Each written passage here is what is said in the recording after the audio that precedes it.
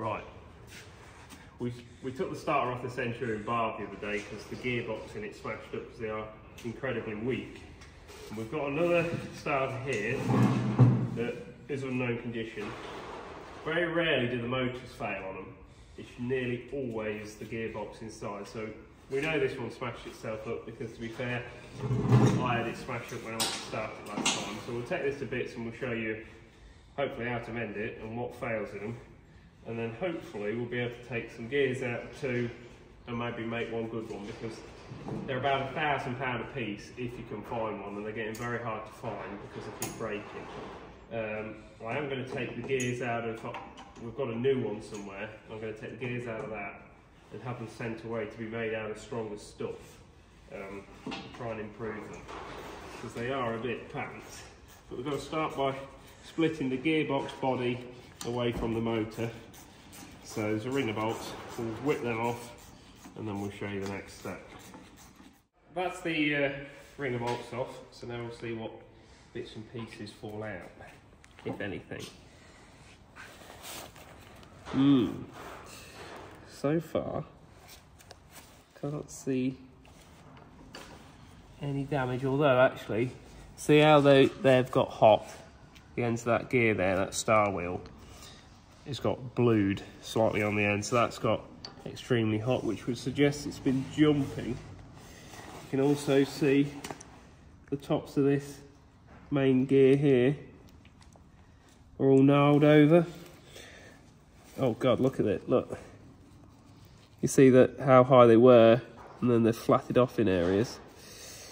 So, it looks to me like the failure with this starter is actually this gear and that gear there, which is actually not so common. And in fact, you can see the tops of the teeth all smashed off down there. So, usually what actually fails is the planetary gears. There's 3 planetary gears. I'll dig some of this snot out, this is nice. There's 3 planetary gears, which you can just about see now. One there, one there, one there. Normally it absolutely destroys them. They're usually the weakest part. But actually, this particular one, they seem to be okay, so that isn't so bad. Right, now we've dug the worst of the grease and everything out, and the broken bits of star wheel. You can actually see now how this works, and the little planetary gears. And when you spin it over, you see, it fires that out, and then that locks into the crank on the engine and turns it. And the idea is when the engine's turning faster than the starter, it'll actually just slip over these guides. But what you do find is when an engine backfires, even though it turns the other way, because this is pushing that hard at the crank, it can turn the starter the wrong way, which nearly always smashes those planetary gears. But that hasn't happened this time. And it's actually just, I think, just years of torque. It's just been too much for these tiny little gears. Now, you wouldn't believe that that tiny little gear and that one is starting a 650 horsepower V12 27 litre engine. It's no surprise really that they break. But anyway, we'll put that one aside. We'll get the other one in the vise now, and we'll see what's failed in that one. The only thing I know about this starter here is someone's took the output flange off. Otherwise, I know nothing else about this one. Now, that top wheel again doesn't look particularly good, but I think the planetary gears are okay. So it looks to me like it's that gear and the other one again. In fact, you can feel it. You can feel that's obviously been jumping. There we go, we need 2 of these gears. Look at this burnt out horrible grease.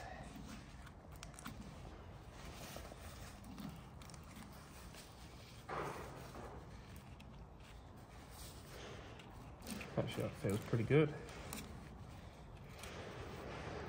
Did we try this one out?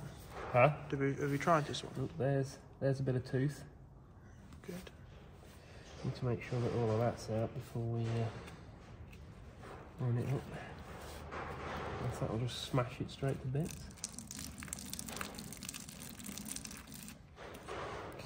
Yeah, so I'd say this was jumping the same as that other one. So we need two of the same components. What are the chances of that? With these shit starters, actually quite high. Right, well, we'll go and have a look in the spares department, see what we've got. I think though first we'll just take this gear out.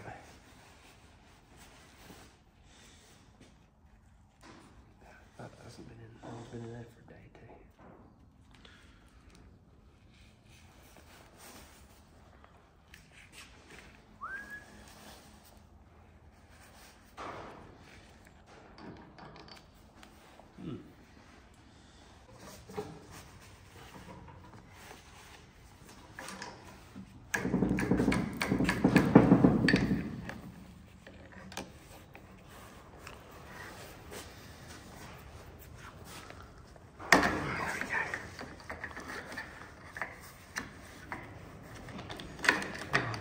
Bloody thing.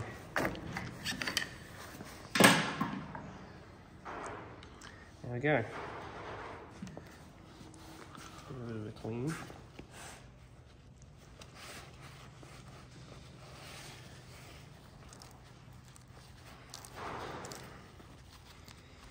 So otherwise in there, the gears all look pretty perfect. Quite happy with that.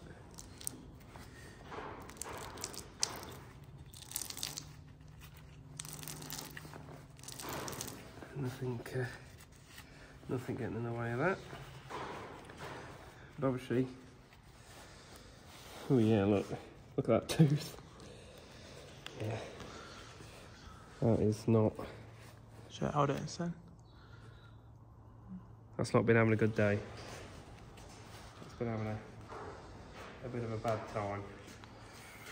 So obviously, this is something we could do with getting remanufactured out of stronger stuff, was quite clearly not up to the job.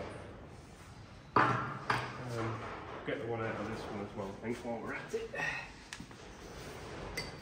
And obviously the other thing that fails is this one here, which should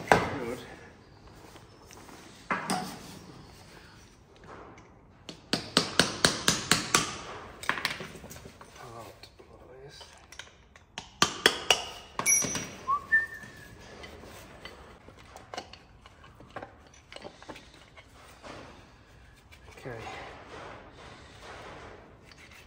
so it's obviously,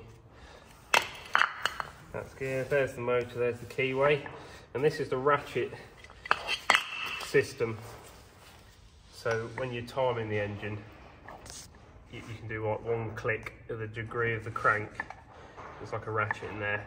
You don't actually need that for anything other than timing the engine. So what I do with a lot of the time to make the planetary gears last a bit longer is I actually take the gear out of that and flip it over so it doesn't ratchet, which means when the engine backfires on startup, which they often do for no particular reason, it doesn't smash the planetary gears up. It allows the starter to run the motor the other way. Whereas what happens with this ratcheting system,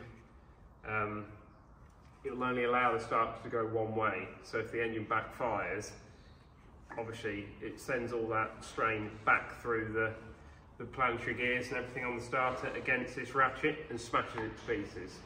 So with the ratchet out of it, it'll actually allow it to spin the motor backwards, which is a lot kinder on all the gear train in the starter. But that actually isn't the problem with these particular starters. This is just wear and tear, and these gears just aren't strong enough for the job, basically. So I'll get this one off now, undo this nut, take that one off, and we'll see what I've got in my spares. See if we can probably fix both of these, which would be quite nice. Right, we've been to the stores and we've found they're not amazing, these teeth actually are very sharp, so they're not long for the world, but they haven't jumped yet. So I'm going to use this gear with this face, this other gear, which to be fair feels okay. So I'm going to slot that on there. I'm going to extract that, put that into that gearbox housing, because I'm not sure what's been going on with that gearbox housing. So I'm going to keep its original gearbox housing. I'm literally going to swap the two damaged pieces, build that one up. I've then found in the stores a secondary gear and face. This one looks like ass inside there, but I think, again, the gear is actually okay. But I've also found an end spigot because that flange is missing. So we'll put all that on, and then hopefully we'll have two good starters. We'll put one of the two on the Centurion barb and try it in a bit, and fingers crossed all of this won't be a waste of time. So I'm going to whip that out now. Right, so we've extracted the spare part, the slightly better teeth. I'm going to put it back into this body now.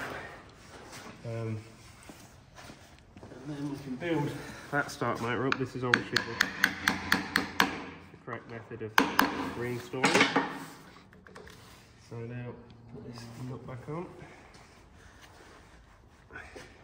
And it just holds in place with a little circlip. So I'll bang that on, and then we'll put that slither on the front of the starter motor, bolt it all back together. Put some grease back in it as well, it's probably a good idea. But then that one will be finished. Where's my pliers?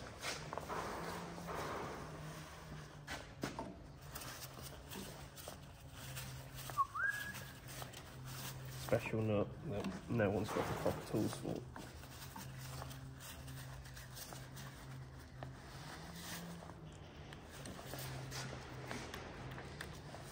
Stop for a moment because I'm going to put the replacement fitting on here. It is keywayed and they are an absolute nightmare to fit. Let's see if it goes on first time, which I highly doubt. Normally it knocks the keyway off.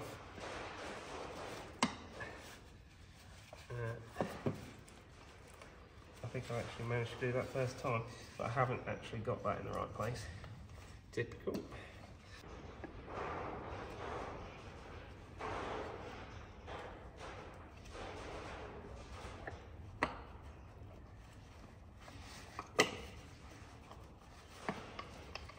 There we go. I think that's on. So now, just need to put some grease in there and then slap that all together. Found some grease, a bit of fifth wheel grease. Slap some of that in there. That should stop it wearing as fast. Someone will probably mind, don't you put too much grease in it? Well, we'll see.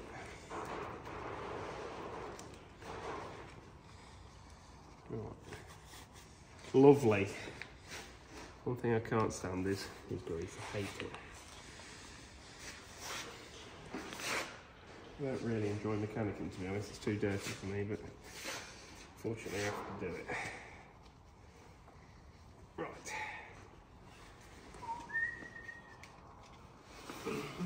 I'm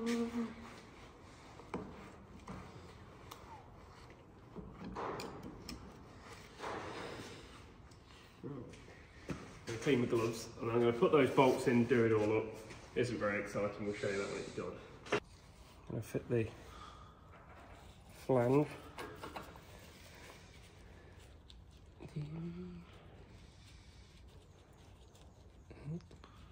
So much easier without gloves.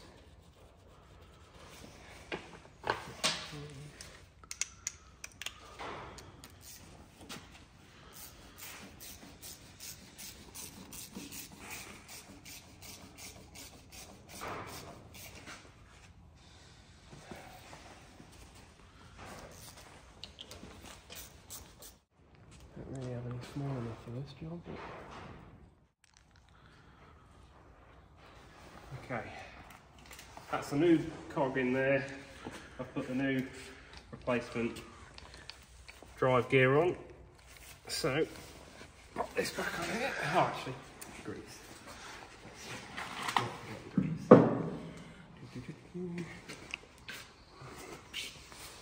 Bit of heat.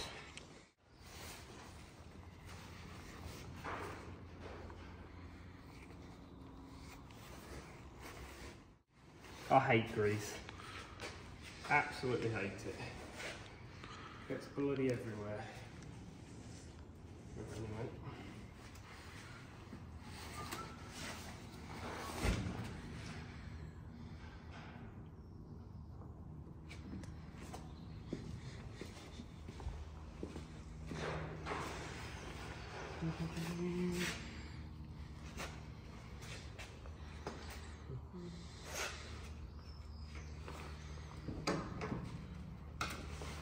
I'll just do these ringer bolts up, and then fingers crossed that's another one repaired.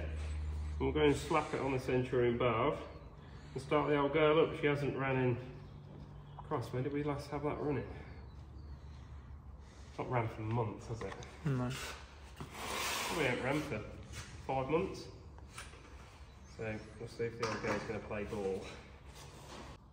Last time I tried to start it, it had a disagreement with the starter motor, so I left it be. And I just hope it doesn't smash this one straight up.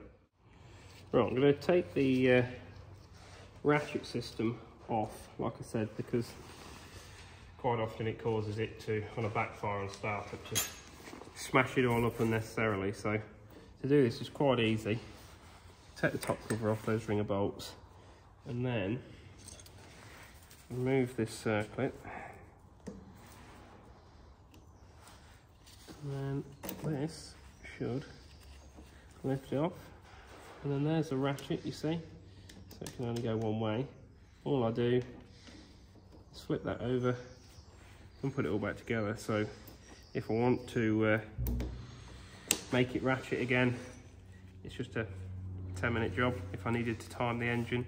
But like I say, you only really need the ratchet system when timing, and I've found when running Cents that doing this increases the life of the starter motor by about half. So it's well worth doing if you've got one. Right, that's all back together now. So we'll take both with us just in case one doesn't work. Stick this one on the valve and we'll see if it works. So to the other yard. Right, so we're back in the Centurion valve. I'm going to slap the starter motor back on. I'm not going to film all that because it's boring nuts and bolts. And then we'll start it up for the first time in months, fingers crossed.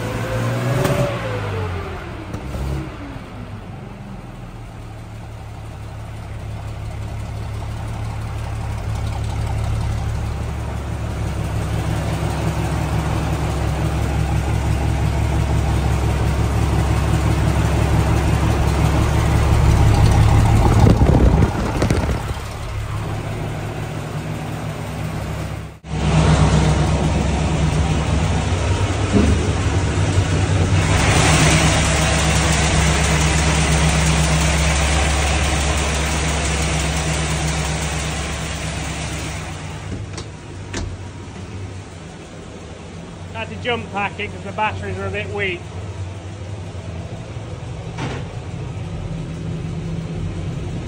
That's working as oil pressure.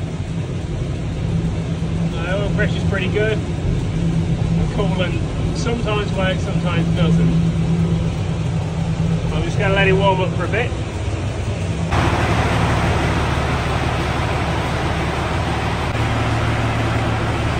But to be fair, she didn't start too bad. Hasn't started for months.